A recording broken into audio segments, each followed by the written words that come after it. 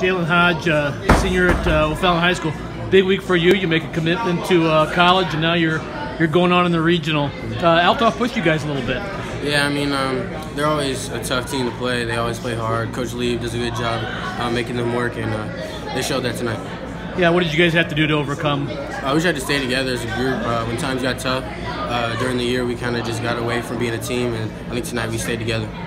So now you guys move on. You get to play Edwardsville. I know they got the best of you both times this year, but you guys were right there on their heels a couple times. What do you have to do to get past them now? We have to play hard and start out from the beginning with energy. I mean, we really want this game. We really wanted to play them again, and we got something for them this time.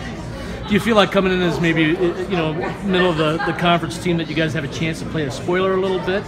I mean, there's going to be teams that are going to sleep on us. So we love being underdogs. We got a lot of shooters, and we just want to come out. We just want to shock everybody. Fantastic. Thanks, Jalen. Appreciate it. No problem.